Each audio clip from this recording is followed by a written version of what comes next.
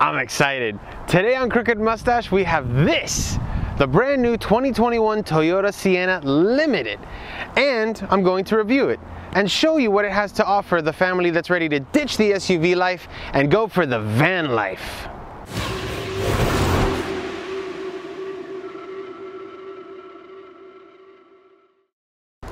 I've borrowed this Sienna from Toyota of Hollywood. They are the #1 dealer in volume in the Southeast, and they have an extensive lineup of new and used cars. Everything from previous generation Corollas all the way up to Porsches, and there's an 812 Superfast in their inventory. If you're looking for your next car, be sure to reach out to Sandra Molina at Toyota of Hollywood. Link in the video description. Now, first a quick overview. The Sienna was introduced in 1997 as the successor to the much-loved mid-engine Previa, the Starship Enterprise of its day. Now, the Sienna was first introduced with a V6 engine, much to my surprise, and remained that way until 2011 when a 4-cylinder was brought into the mix as the standard option. Also, it spent almost 15 years as the only all-wheel drive option for minivans on the market. An interesting tidbit should you find yourself spinning the clock back a few years in search of the minivan for you. Now that brings us to today, where the Sienna comes with, near as makes no difference, 250 horsepower from its hybrid powertrain wrapped up in this people carrier package. Now let's head inside and see what this vehicle has to offer you. Now that we're inside, starting with the driver's seat feels more like a command center on a starship. Honestly, there's controls for everything. On the steering wheel, you have control of pretty much anything in the vehicle. You've got your radio and nav controls, cruise control, lane keep assist, auto cruise. Everything is set on the steering wheel, which controls the center screen in between the two dials. On the left, you've got actually your hybrid dial controlling, telling you when the system is charging, when it's in eco mode and when it's in power mode. And also you've got your speedo on the right. This is a CVT transmission, so there's no tachometer to go along with it. Over here in the middle, you've got the main screen, which it's okay. I would have preferred to have seen smaller bezels if they were going to keep the screen this size, or gone with a larger screen for more viewable space. Again, to have those smaller bezels. The fact that there are bezels, I'm glad that they actually use them to have physical buttons. You guys know how much I like having physical buttons in today's day and age, rather than just a giant canvas of a black plastic touchscreen. And below that, you've got your AC controls, and you've got a knob you've got a button for your temperature, a button for your passenger's temperature, and these buttons down here to control where the air hitting you comes from, where it goes to, and how hard it blows. You've also got here your heated, and on the Limited and Platinum, your ventilated seat controls. I would have liked to have seen ventilated seats as a standard option on the LE and XLE as well, but if you're going to want to go for the full kit and caboodle, you're going to have to get at least the Limited or the Platinum if you want the ventilated seats. Now below that, it just keeps going. Down here, you've got the USB interface for your Apple CarPlay or Android Auto. There's a Qi charger built in right here to keep your phone topped up. Cup holders galore. There's 2 up here, 2 more in this hidden compartment. Tons of cubby space here in the middle. I mean, you know, you could put a bag there, other stuff. You could, you know, hold hands. It's a lot of space. Going down, you've got a gargantuan pocket here in the middle where you can keep pretty much anything hidden away, and it opens with the touch of a button. As far as USB connectivity, you've got your USB power port, which does connect to the main screen here for your infotainment system. You've also got a USB-A and a Type-C if you're one of the people who has realized that the new iPhones only come with Type-C connections. This has you good to go. As I mentioned, the Qi charger is up here, and here you've got a few drive mode selections which actually are functional. There's the EV only mode, there's eco mode, and then there's also power mode. Surprisingly enough, this thing actually does have quite a bit of power in power mode, but you will see it on the system where it's not charging the batteries as often. EV mode keeps the car quiet. You heard it just kick on as it's trying to keep the batteries topped up. And then you've got your electronic parking brake, so no fun for anybody who's planning on doing some handbrake turns in this thing. Once again, keeping with Toyota tradition, the sport mode on the shifter is mounted backwards. They still believe that to shift up, you should push forward, and to shift back, To shift down, you should pull back. Honestly, it would be fine if they added paddles, but this is a minivan. I don't think they're actually going to put paddles on it. Now, you think all the controls would end there, but you've still got your overhead controls, which gives you access to the sunroof. Let's take a look.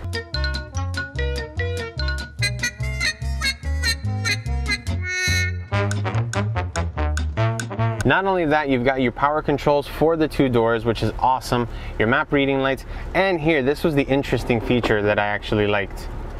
Oh, you've got a little dome mirror to see all the passengers behind, so you can treat your kids like you're a school bus driver, keeping an eye on them. But the coolest feature that I found is actually this. So I found this out by accident. So I had the mirror in standard mode, and I went to turn on what I thought was the dimmer, and actually found out that they have in the mirror itself an actual rear view camera.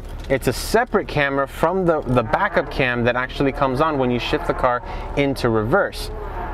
Now, I will stop and say this.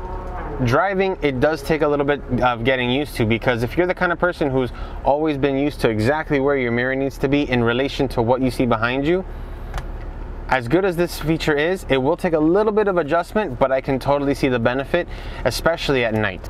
Oh! It's adjustable. No way. Okay, it just infinitely became much better. You can actually adjust this so that you have your exact perception lined up. You can even add some tilt to it. You can reduce or increase the magnification.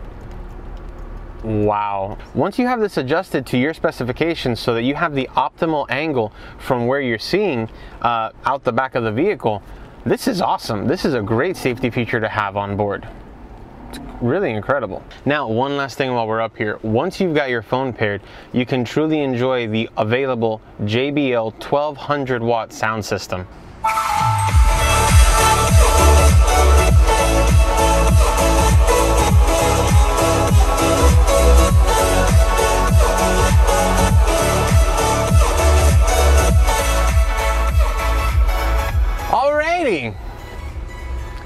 That's in a minivan. What? All right, let's move on to the back seats.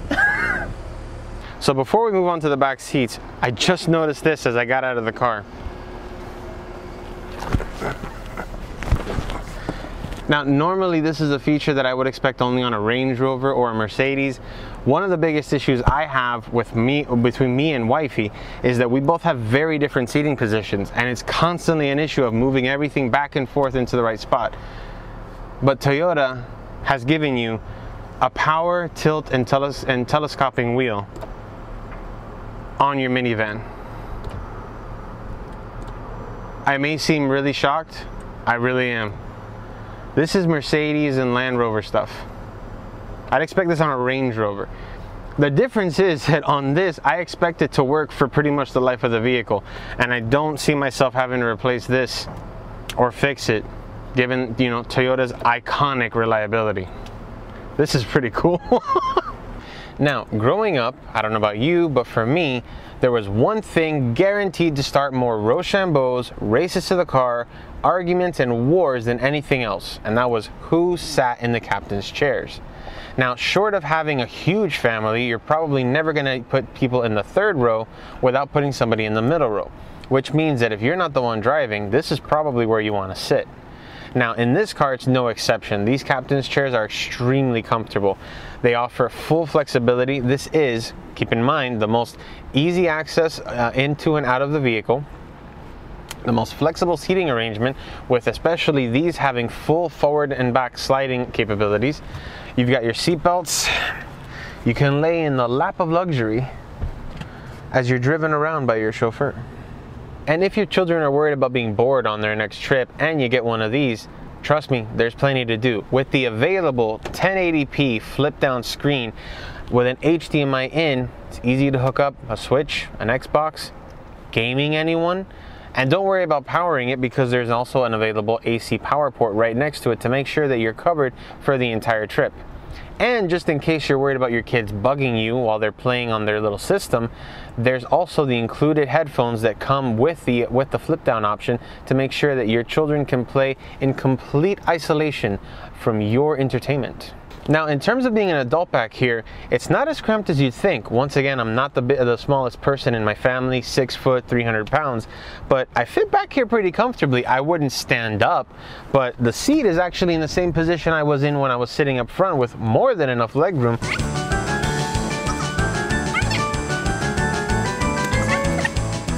With both armrests down, I'm extremely comfortable. Got access to my sunshade. There's USB ports, again, A and C for both passengers in the back. There's 2 cup holders there, a cup holder here, a cup holder in the side. There's plenty of places to put your refreshment. You can lay it down, and if you spring for the full kit and caboodle in the Platinum, the Platinum, you actually get a full-blown ottoman that turns this captain's chair into a full recliner. On top of that, you've got your own AC controls for you and the passenger here.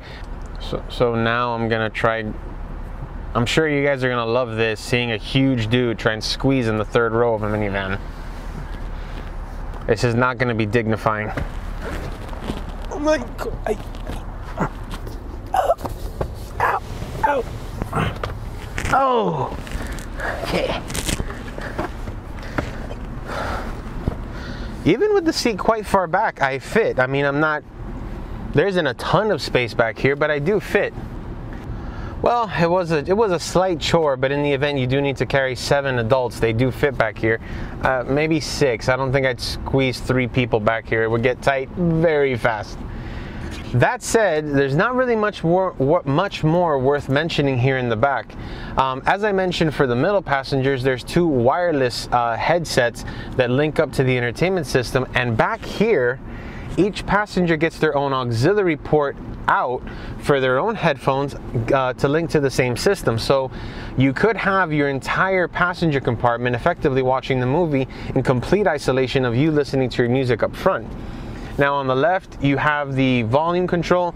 On the right, if you've got 2 kids, they're gonna be arguing over these, or you're gonna have to get a really long USB cable to keep wars from forming, because both USB ports are on the right side. The right side gets 2 cup holders, left side gets 1, and each passenger gets their own AC vent, which is nice. One of the things I've always hated when I was a kid, being the one in the 3rd row, was not having access to my own AC vent, because that meant I had to ask everybody in the front, can you please crank up the AC? I'm boiling back here. But now, if this was a sedan, we would normally say, well, you've got the 60-40 split row seats. Let's open the trunk. But since this is a minivan with a 3rd row, it's also a disappearing 3rd row. Let's head outside and take a look at how simple it is to put these seats away.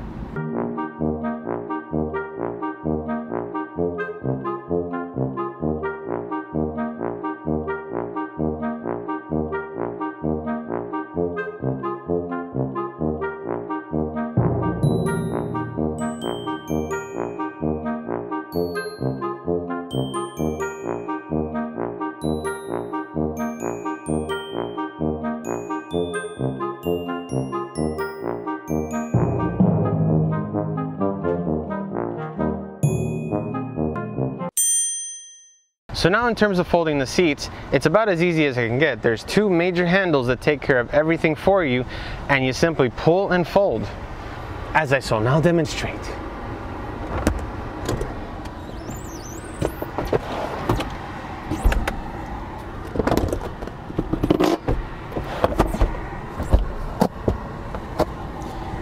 And now you've got the perfect spot to do some tailgating.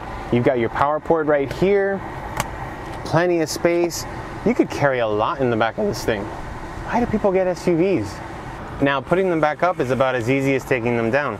Simply grab the handle, lift, and then grab your straps. And you're all set. Let's talk about the styling of the new Sienna. Now when it comes to this, Toyota could have done the same thing that Dodge did with the Caravan. Make the outside as plain and simple as possible and focus on the interior. But like it or not, when it's parked outside your house, you're not looking at the interior, you're looking at the outside. Now, Toyota says that these are SUV inspired lines, and I was ready to dismiss it as a marketing dribble, just something drummed up by somebody who was bored on their coffee break. But actually I do kind of see it. You have to look twice to really be 100% sure you're looking at a minivan. The way they've muscled out the rear wheel arches to give it a wider stance, the way the rear taillights blend in with those talons that come down the side, it really gives the car a presence on the road. Now, in terms of actual changes, there's very few between all of the different lineups. The one that is most different is the XSE, which gives you the honeycomb grille in the front and on the rear valence, as well as losing the top rear roof racks. Now, in terms of the other vehicles in the lineup, for the front, it's pretty much the same. You get this nice grille on the front that really only changes to the darker gunmetal if you go with the Limited or the Platinum. Now, if wheels are what's going to help you decide between which Sienna you get, there's really only two options. If you want the 20-inch wheel and tire package, you're going to have to go with the XSE or the Platinum, with the XSE getting the black 20-inch wheels and the Platinum getting the Platinum 20-inch wheels. Finally, the big change is under the hood, where for the first time the Sienna is one of two models where the entire lineup is hybrid. There is no V6 option, there is no non-hybrid option. What you get is the 4-cylinder engine from the RAV4 hybrid with a slightly different hybrid configuration, with 2 motors for the front-wheel drive system and 3 motors for the 4-wheel drive system, with a combined output of 245 horsepower. Now that works together to give you 36 miles per gallon city highway. That's not combined, that's 36 in the city and 36 on the highway, which I guess technically is combined. Now, it'll be interesting to see how the power is deployed, given that it's roughly the same amount of power that you got from the previous V6 model. If I'm honest, I would have preferred a V6 variant of the hybrid rather than the 4-cylinder, but we'll have to see on our drive. Speaking of, so here we are, we're in the Toyota Sienna Limited. This is the 4-wheel drive version with the 3-motor hybrid system. I just realized the main significance of that rear view camera mounted into the rear view mirror is that when you flip down the screen for your passengers, it effectively blocks your rear view mirror. So all you have to do is switch it to that camera display, and then you still have a view out the back of your car. There's a little bit of road noise, more than I would expect on a $50,000 car.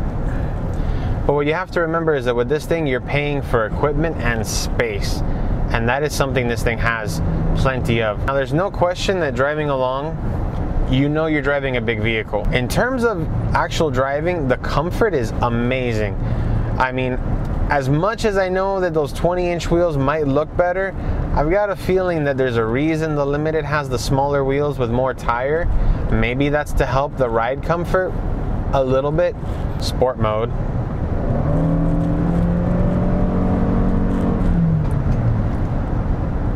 It's enough to put you in your seat, like you feel the pull. And it's very weird because I can hear the 4-cylinder engine, but it feels like it's pulling me much harder than a 4-cylinder engine. There's tons of cargo space. I didn't mention it when I was actually in the back, but you can have up to 100 cubic feet of cargo space if you fold the rear seats down and push the middle seats all the way forward. Let's see what the rear view. Wow, that's pretty cool. So I've got the rear view, you won't see it on the camera, but I've got the rear view camera engaged up here, and it's a little disorientating because I'm not used to it, but wow, it feels so much nicer.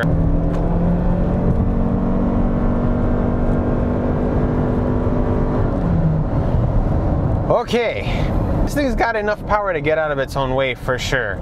That hybrid system kicks in and the car moves. It's not a muscle car, but I don't feel a lack of power at all, which is one of my biggest fears that I've always had about getting a minivan, was simply the fact that it's just a big metal box with an engine, and this fear that you're just never gonna have the power to merge into traffic, to merge onto the highway, that kind of thing. Here we are at about 60 miles an hour on the highway. Tire tire noise is clear, but let me see if I can point out. It's not too loud. Tire noise is clear, but not deafening. Am I making my point? I gotta say that I feel in control. I've got access to everything I could possibly need in front of me. This huge touchscreen display. I have the thing in drive, but I could easily put it in sport if I felt like it, and it would simulate the gears in its eCVT mode. Braking feels confident. I don't feel worried that the car's gonna keep going. So that's the 2021 Toyota Sienna Hybrid Limited. What can I say? It's an amazing minivan. It was the last car I ever expected someone to stop and grab my attention. In his words, is it available yet? When I told the guy yes, he's like, tell me where. But anyways, so what I can tell you from a simple drive in the Sienna is it's incredibly comfortable. Having the RSUV to compare it to just tells me that we bought the wrong vehicle, that a minivan is the one for you if you're going to be doing traveling.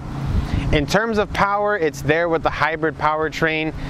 The four-wheel drive or front-wheel drive, that's up to you.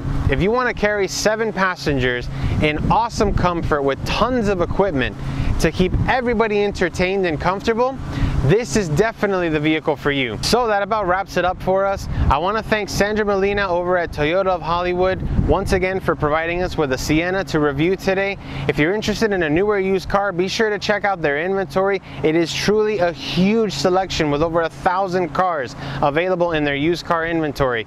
If you do reach out to her for a purchase, be sure to let her know that Crooked Mustache sent you. I'm going to leave her Instagram in the description. I'm Alfred for Crooked Mustache. We'll see you next time.